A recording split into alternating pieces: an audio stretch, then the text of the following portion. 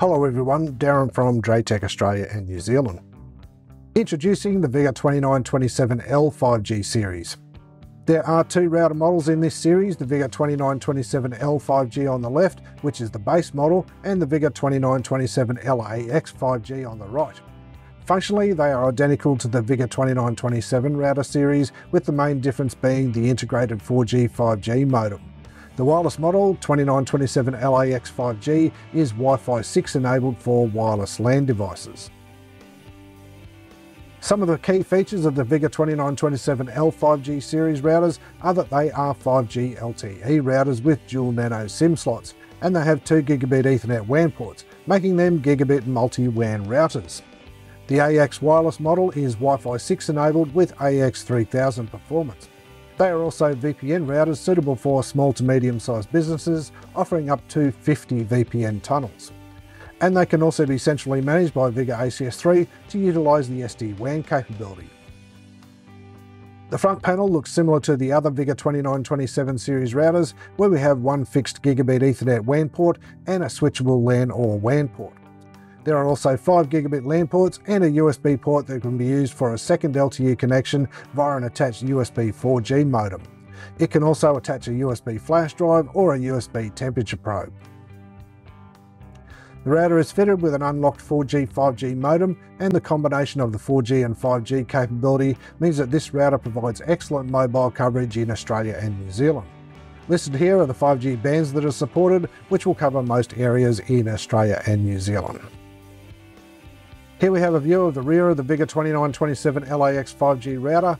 Similarly to the 2865L-5G, the router has a dual SIM card slot, which can take 2 nano SIM cards placed on the carrier before inserting them into the SIM slot.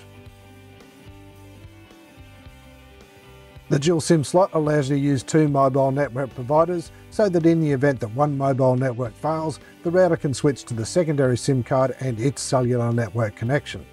It's also backward compatible with 4G LTE if a 5G network is unavailable. It also has 4 LTE antennas compared to only 2 for the older 4G LTE routers. The SIM card slot is on the right. Installing the SIM card is exactly the same as the 2865L5G router. We first need to remove the cover on the router's rear to install the SIM card.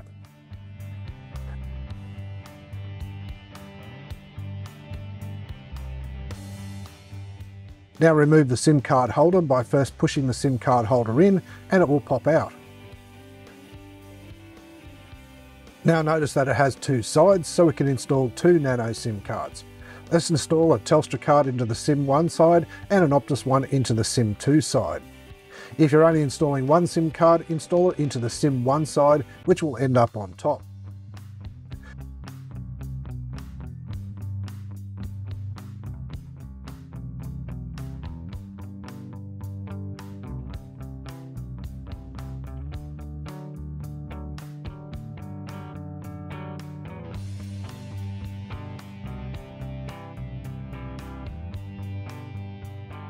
Now carefully insert the carrier back into the SIM slot in the router and refit the SIM card cover.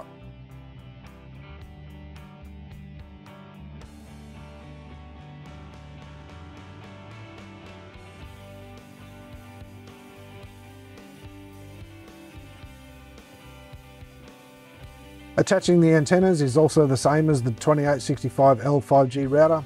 As with that router, while the connectors on the antennas would allow them to be directly connected to the router, the antenna sockets are too close together, so you'll need to install them with the 1 meter leads or they won't all fit. But that also means the antennas can be positioned higher where they can get better signal. Note the wireless LAN antennas go on the outside connectors and don't have leads with separate bases. These are easy to tell apart because they're round instead of flat. Plus the connectors on the router are male with a spiky bit in the middle, whereas the 4 LTE antenna sockets in the centre of the rear of the router are female without that spiky bit. A quick look at the antennas should make it obvious which go on where. There are 4 LTE antennas in the box, and you'll need to fit them on each of the magnetic bases.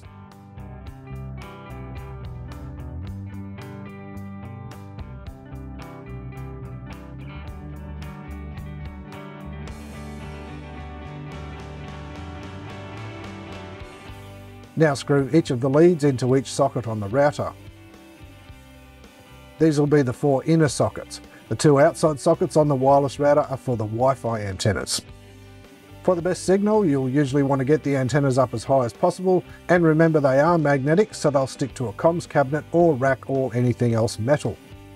There is a rack mount bracket available for these as well if you do want to install these routers into a rack. If you have limited space and want to tidy up the spaghetti afterwards, you can wind up the excess cables and use the twist ties to make it neater once you have the antennas in the best position. For an outdoor antenna installation, you must have at least 2 antennas connected. The sockets to use are the left socket on each pair nearest to the power switch. That's the left-hand one on the first pair and the left-hand one on the second pair. Okay, once you've installed the SIM cards and attached the antennas, you're ready to start configuring the 5G connection.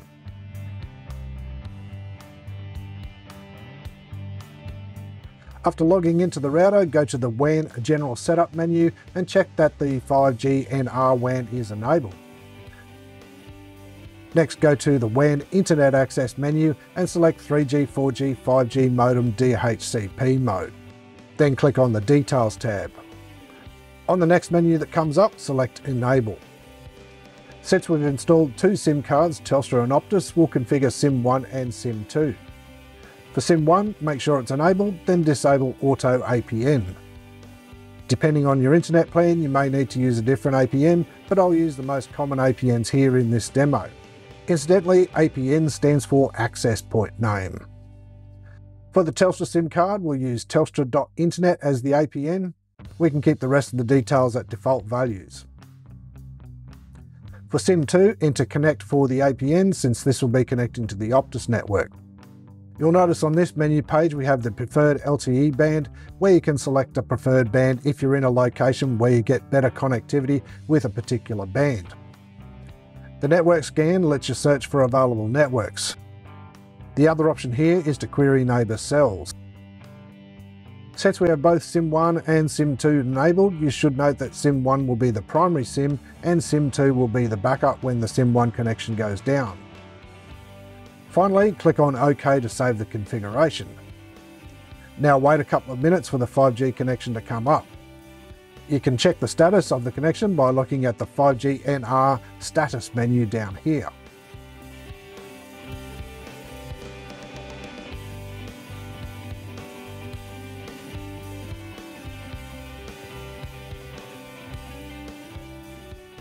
Once the connection is up, you can see the connection details. It'll show the WAN IP address as well as the signal strength. You should now be able to connect to the internet over 5G. The 5G performance of the Vigor2927L-5G is similar to the Vigor2865L-5G. The figures shown in the table are expected real-world speeds under ideal conditions. However, actual speeds will vary due to network congestion and signal strength. The integrated 5G LTE modem is a Category 19 device and with carrier aggregation can achieve high-speed mobile broadband connectivity for internet access and VPN. In wireless communication, carrier aggregation is a technique used to increase the data rate per user, whereby multiple frequency blocks are assigned to the same user. The maximum possible data rate per user is increased the more frequency blocks are assigned to a user. The theoretical LTE maximum download speed of a Category 19 LTE modem is 1.6 gigabits per second, but as mentioned, actual speeds will vary due to network congestion and signal strength. Here's a quick demonstration of the 5G speed we get at our location in Sydney. The signal strength isn't great there, so we don't expect to get very high speeds. Also, network congestion will affect the speed, and this can vary throughout the day. So we go to a speed testing website, in this case speedtest.net. Then just click on Go and wait for it to do its thing.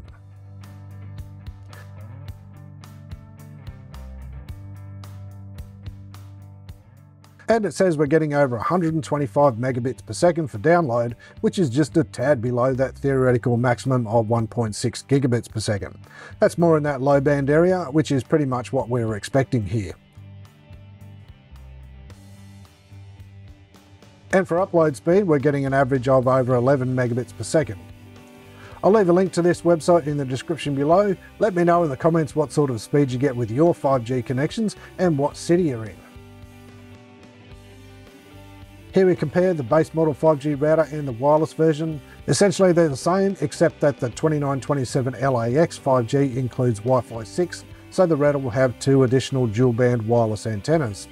Its maximum wireless link rate is 574 megabits per second for the 2.4 GHz band and 2402 megabits per second for the 5 GHz band, which is similar to the 2865LAX 5G. Here we have a comparison between the older and latest model routers. The main point to note here is that the LTE technology has improved with each later model. The earlier 2926 series was 4G Category 4 with a maximum link rate of 150 megabits per second download and 50 megabits per second upload. This improved with the 2927 LTE, which had Category 6 4G technology with improved performance. Its maximum link rate is 300 megabits per second download and 50 megabits per second upload. Now, the 5G router has Category 19 4G 5G technology with greatly improved performance. Its maximum link rate is 1600 megabits per second download and 200 megabits per second upload. In real-world scenarios, due to various factors such as signal strength and network congestion, you may not see these speeds, but you will see much greater speeds when compared to the 4G routers. Finally, here we have a comparison of some of the other features between the older and newer router models. Essentially, the feature set is very similar, with the main difference being the Wi-Fi speeds, which is higher in the later model routers.